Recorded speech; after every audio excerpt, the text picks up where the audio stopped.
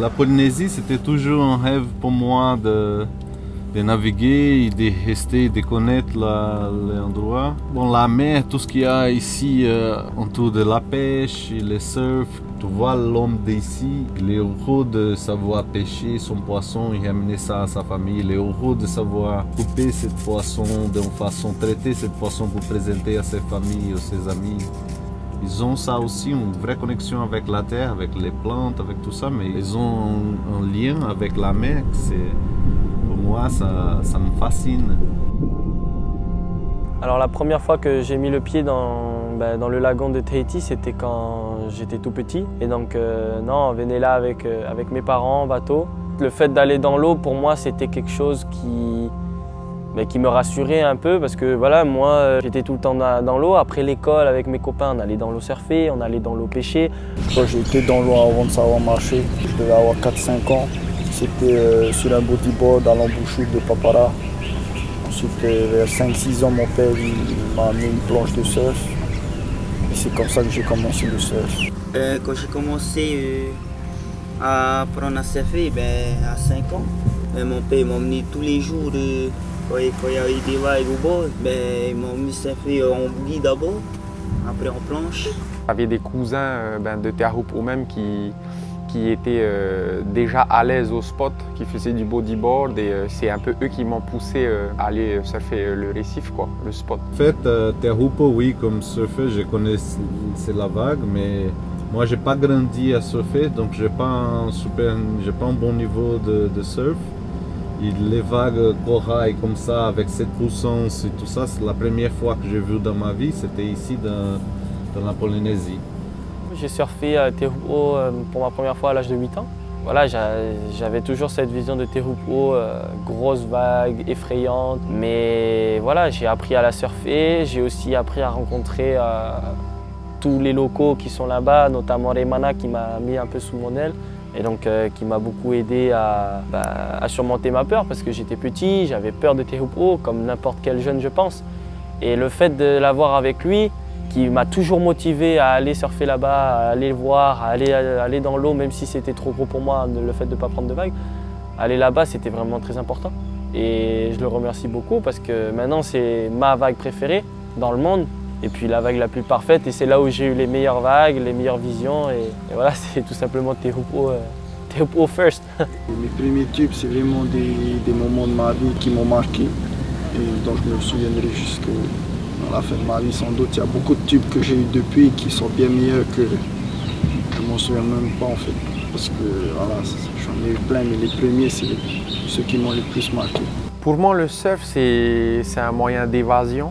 Il m'apaise un peu après une longue journée de travail et tu y retournes, enfin en tout cas moi j'y retourne pour les tubes que la vague de Teahupo'o nous offre. C'est quelque chose de très addictif. Je surfe le spot depuis 18 ans maintenant. C'est les mêmes tubes mais c'est à peu près la même sensation mais c'est jamais pareil. Donc à chaque fois t'en redemandes, t'as l'impression que c'est une drogue un peu quoi. Pretty baby. Hello?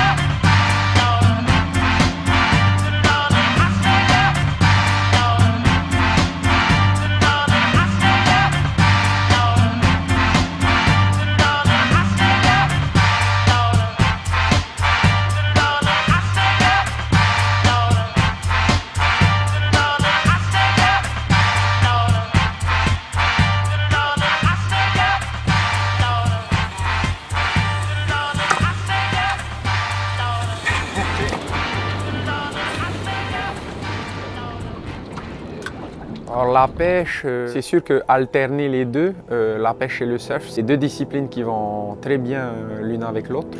Ta condition physique bien maintenue grâce au surf et à côté de ça, tu travailles ton apnée avec la pêche sous-marine. Donc c'est vraiment un moment que j'aime partager avec mes amis ou ma famille. Pour moi, ça fait des années que me mettre carrément dedans, il a la pinaille, la pratique de ça, les exercices et tout ça. La chasse sous-marine, c'est un mélange de yoga, d'être présent dans le moment et la connaissance de ton corps, d'être à l'aise avec toi-même pour utiliser moins d'oxygène, pour rester plus de temps dans l'eau. Et aussi, ça resgate, ça cherche dedans moi une chose que c'est l'intérieur de ma génétique, c'est l'intérieur, ça revient un instinct primitif. La première fois que j'ai tiré d'un poisson dans ma vie, je savais exactement qu'est-ce que je faisais, comment je me cachais. Il n'y a personne, oui, j'ai lu, j'ai vu des vidéos et tout ça, tu as des gens qui t'apprennent, mais quand tu es dans l'acte de faire ça, tu sais dedans toi, à chaque cellule, connaître ce mouvement déjà. Tu es en train de tirer la vie d'une autre chose pour te faire nourrir et te faire nourrir ta famille. Et cette connaissance, cette cargue, cette énergie, cette connaissance génétique, je pense que c'est dans notre cellule. Je me sens comme ça dans l'eau.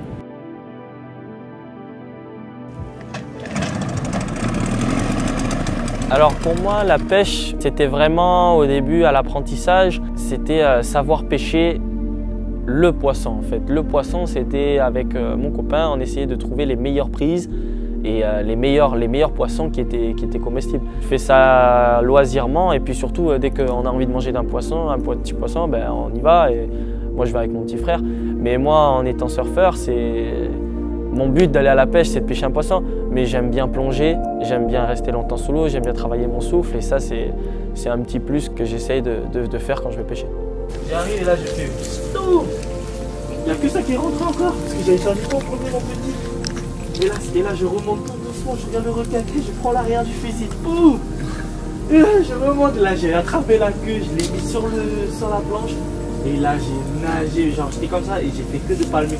Je me suis dit, s'il attaque, c'est les palmes, c'est pas mes pieds. Mais je démarre. Oh, face au courant, comme ça. J'arrive à côté de lui, il y a un requin, vite, on y va. Ok. Le fusil déchargé, la flèche comme ça, c'est même pas dans le poisson. J'attrape par les ouïes, la queue. La 7 qui vient, gros close-out. J'ai parti comme ça. Allongé dans le close-out. Oh, grosse mosquito. Je vois plus rien. Oh, je ressors. Je suis sorti, j'ai fini sur le riff, j'ai nagé.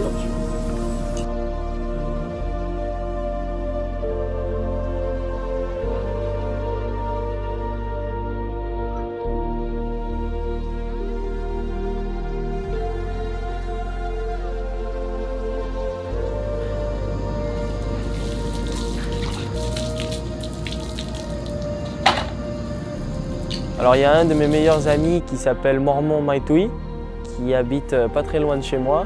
Il vit d'une famille de pêcheurs et donc son père est un pêcheur professionnel.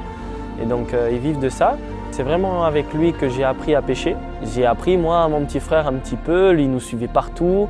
Et donc voilà, en fait c'était chacun apprenait à chacun. Et donc moi j'ai appris un peu à mon petit frère et Momo aussi.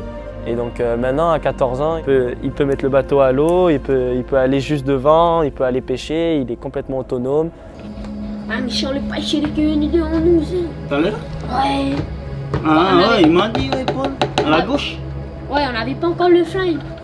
Ah, Michel, c'est comme un carrément ratase. C'est là, on lui dit comme un prix.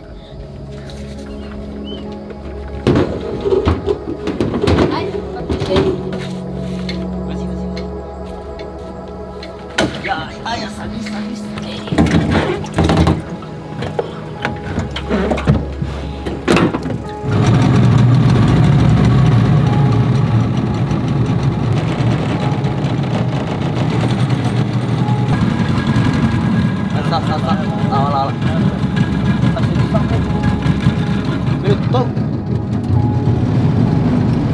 Peloton, il y a une autre patate ici. Ça le fond là-bas. Deux patates à côté. Desce le Washiwo à 3000. Ah, j'ai envie de mettre à 3000. Ne baisse pas le prix, moi. La deuxième, vous êtes? Ouais. Ok.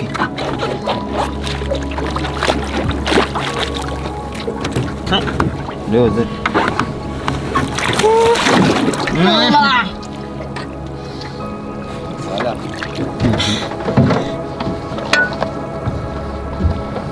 Kasih lu. Kasih.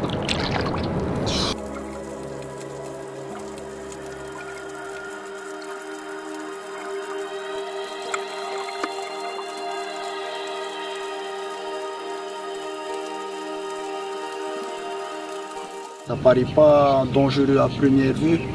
Par exemple, comparé au surf à Teahupo'o, tu sais que c'est très dangereux, mais la pêche c'est tout aussi dangereux.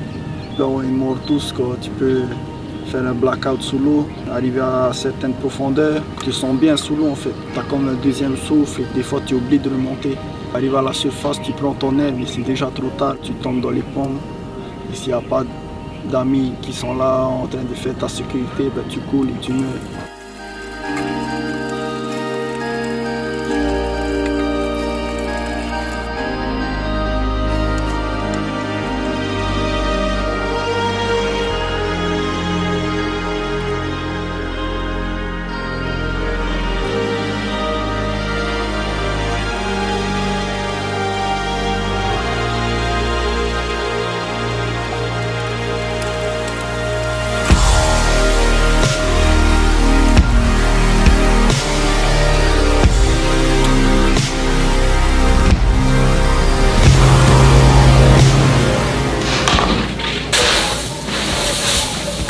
Sabe, kosong aku juga stick.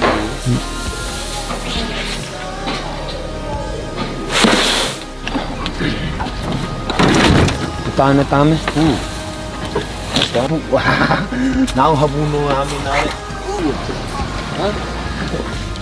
Exagère pas. Oh, laisse Momo le faire. Allez Momo. Allez jeune. Allez jeune. La glace. Il n'y a que de la glace. Yeah! Le pâté ici là-bas, j'ai eu 2 sans moi. Après vous êtes revenu là? Non.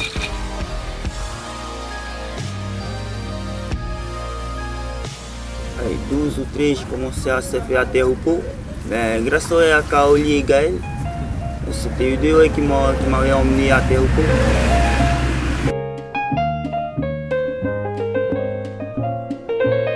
Light as a feather when I'm floating through, reading through the daily news, measuring the hurt within the golden rule. Centimeters of ether, I'm heating the speaker. Motivational teacher with words that burn people.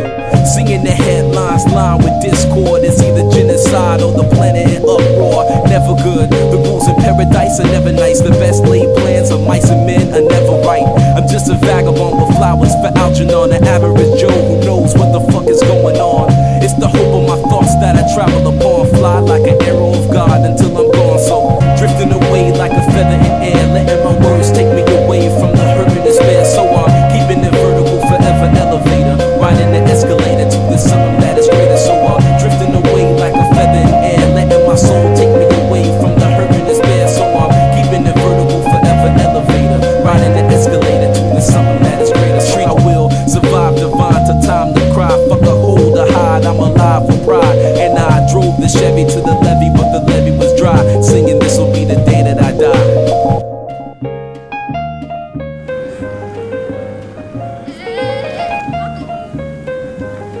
La pêche au poito, c'est la pêche que pratiquent pratiquement tous les vrais pêcheurs à Tahiti. Hein. C'est une pêche qui te permet d'avoir du beau poisson comme des thons, des espadons. Voilà, c'est des pêches assez compliquées qui nécessitent beaucoup de matériel, beaucoup de savoir surtout. Et ce savoir, c'est pas tout le monde qui veut le partager parce que c'est quand même le métier de certaines personnes. Hein. Et du coup, moi j'ai eu de la chance que le père de mes meilleurs amis, Mateo, c'est un pêcheur professionnel qui a son bateau juste là. Quand je lui ai demandé qu'il m'apprenne un peu de cette pêche, et ben, sans hésiter, il est venu, il m'a aidé à préparer mon matériel, il m'a conseillé. Quand je vais à la pêche, hein, c'est que voilà, je fais que d'y penser depuis les derniers jours. Souvent, il y a l'appel de la mer. Hein.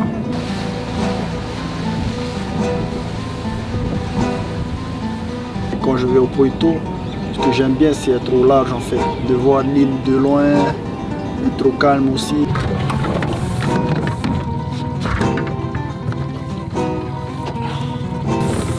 Quand tu vas pêcher avec des bateaux comme ça, C'est important de bien t'organiser. Bon, maintenant, je vais trouver tes belles sardines.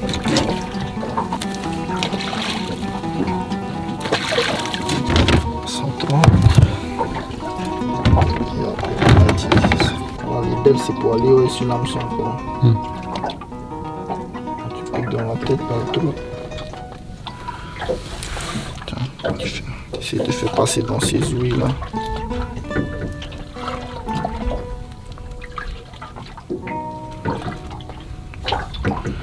Tu me passes un caillou, s'il te plaît? Ça comme ça, non? L'hameçon il va dans le caillou. Ouais, sur le caillou.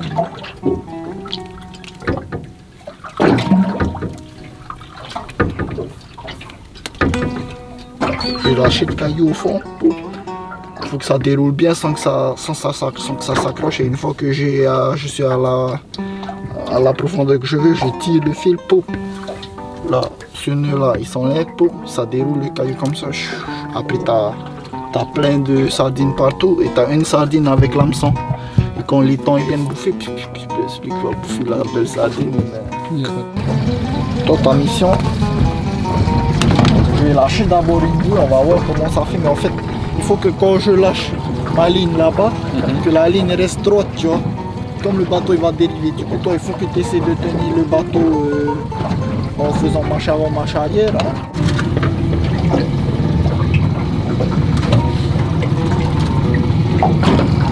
Après, quand tu commences à pratiquer une pêche qui est en dehors du lagon, là tu es vraiment à la merci des éléments.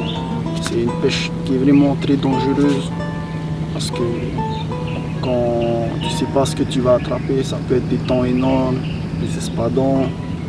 Et quand ces poissons-là mordent à ta ligne, pendant que tu es en train de remonter par exemple un autre poisson, ça peut être très dangereux parce que le fil il part à toute vitesse. Il y a déjà eu des histoires avec des gars qui ont perdu leur mère.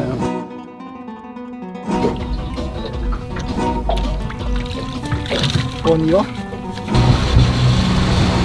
Putain, on a assis la ligne là. Parce que tu vas pas se décrocher. Voilà, maintenant tu vas tourner de ce sens légèrement. Voilà. Putain, c'est un gros temps. Vas-y, tourne. Voilà, là il faut qu'on tourne en rond en fait. Wow, putain, regarde ça. Hop.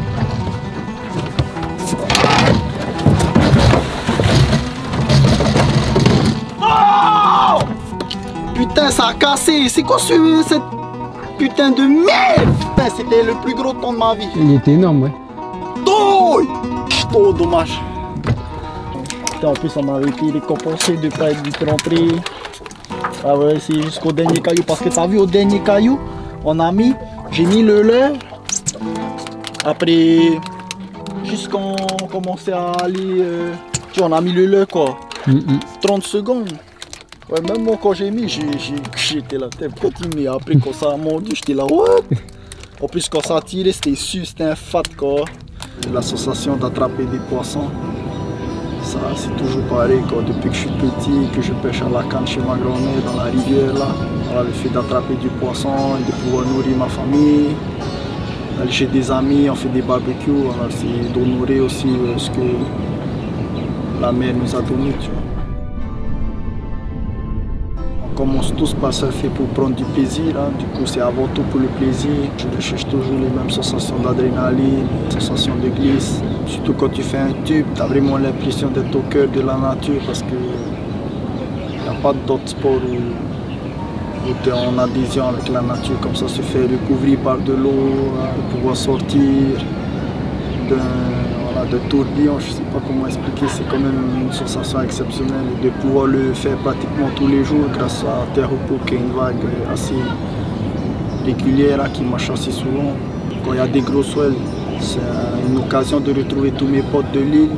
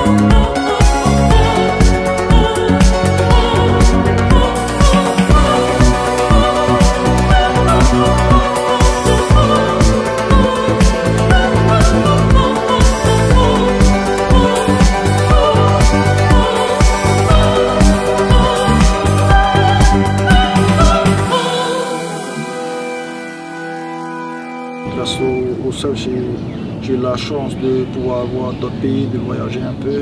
Et ça m'a permis aussi de réaliser à quel point la vie à Teahupo'o est bien, quoi. La simplicité, la gentillesse des gens, ça fait quand même son effet. C'est le lifestyle, c'est le fait d'aller surfer en bateau, le fait d'être vraiment proche de l'océan, d'avoir les personnes ici qui sont vraiment solidaires entre elles. Le fait qu'on soit plus ou moins cousins avec la plupart des gens du village, c'est un peu la famille, on se sent bien les uns et les autres, on s'entend très bien dans le village. On se connaît tous un peu, tu vois. Avec Tahouré, par exemple, il y a des voiliers comme Yo-Yo, qui permet de rencontrer d'autres personnes.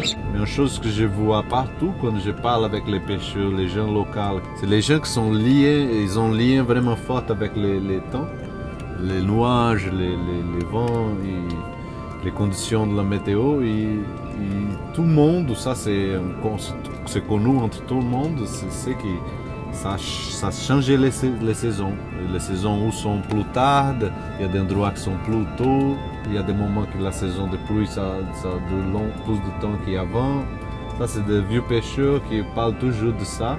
Mais la pollution, ça c'est clair. Premier transatlantique par exemple, après j'ai fait plusieurs, je ne sais pas combien, après ça, je vois à chaque fois plus de plastique dans le milieu de la mer. Ça c'est un truc que ça me fait vraiment mal au cœur, c'est que n'importe où toi dans le milieu de l'océan Pacifique en train de naviguer, ça fait 20 jours que tu vois personne, des bateaux, ça va rien. Tous les jours, tu vas regarder dans l'eau, tu vas voir au moins 1, 2, 3 morceaux de plastique autour de toi. Et ça, à chaque année, il y a plus. Et chaque fois, j'ai toujours en ligne dans l'eau pour faire la traîne.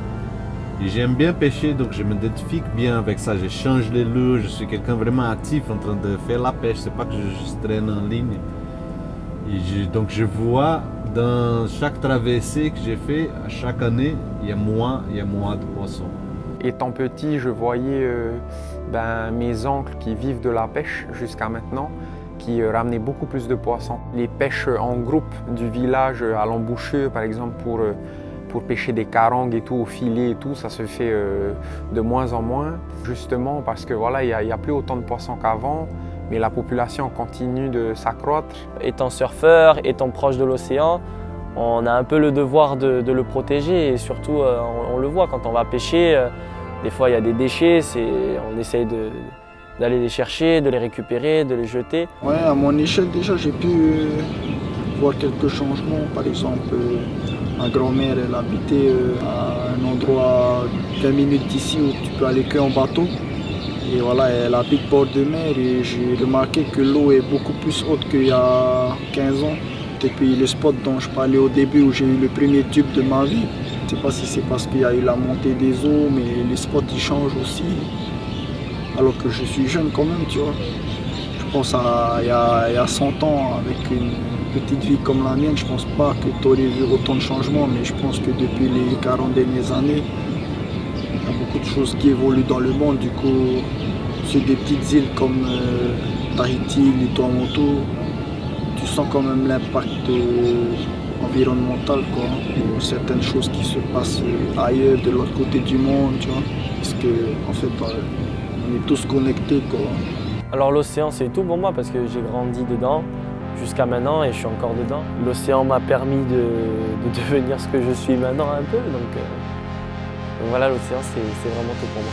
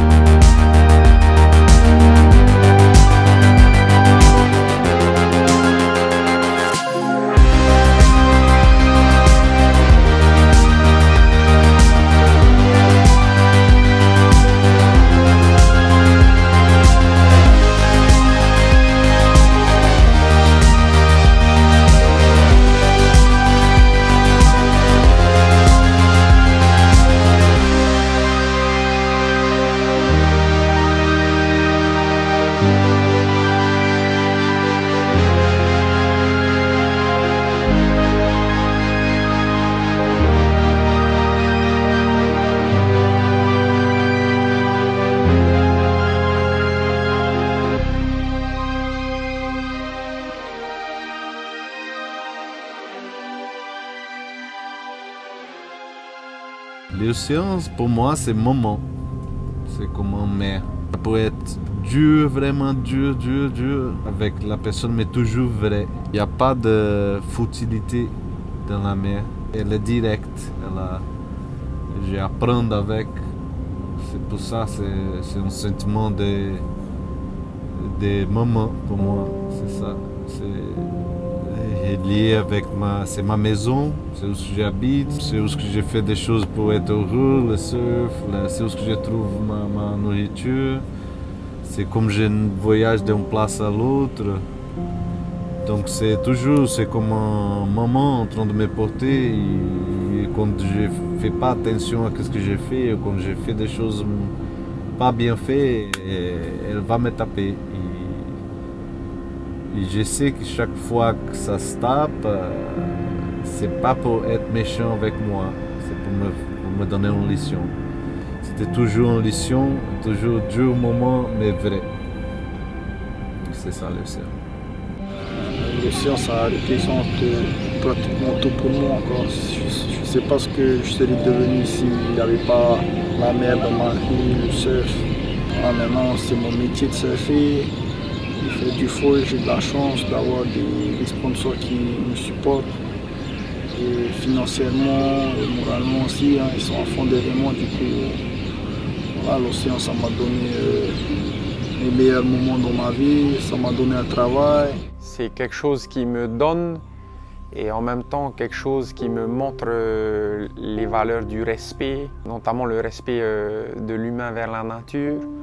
Parce que voilà, la nature, c'est quelque chose de tellement plus fort que l'humain. On fait partie de cette nature-là. C'est comme une balance un peu dans ma vie où quand je suis trop stressé ou voilà, que ça va pas trop, que j'ai pas eu une super journée, c'est toujours bien de sauter dans la mer, même si tu as 5 ou 10 minutes pour aller faire une petite nage, de pouvoir nager dans la mer juste devant. J'ai la chance d'être devant, de croiser des requins, des tortues, des poissons, des raies. Ce sentiment de toujours redécouvrir, de revoir des détails que j'ai peut-être pas pu voir auparavant. Et c'est pour ça que la mer me rappelle, quoi.